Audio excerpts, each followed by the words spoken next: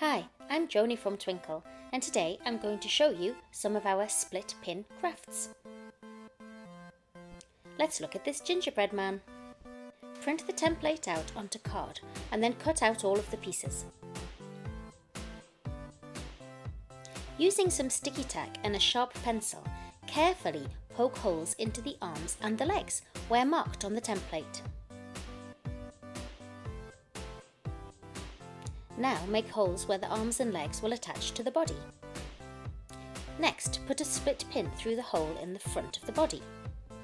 Now, put the split pin through the hole in the arm. Open up the split pin at the back. Now repeat for the other arm and also the legs.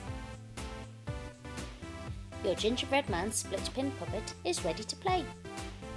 Children could use him to act out scenes from the story of the gingerbread man. Here he is jumping out of the baking tray and running away from the little old lady. Let's look at this Chinese dragon split pin craft. Print out onto card and carefully cut out all of the pieces.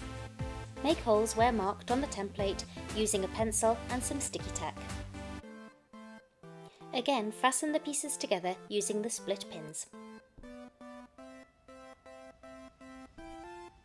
Next, attach a lolly stick onto each of the two end pieces on the back using some tape.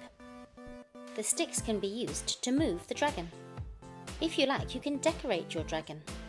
Cut some strips of yellow, orange or red tissue paper and attach them to your puppet using a stapler. You could also try adding some glitter or glitter glue. Now your Chinese dragon is ready to play with. Why not use him when learning about or celebrating Chinese New Year? Let's look at these dinosaur split pin characters. There are a few to choose from, or you can mix and match to make your own dinosaur design. Make holes and attach split pins as before.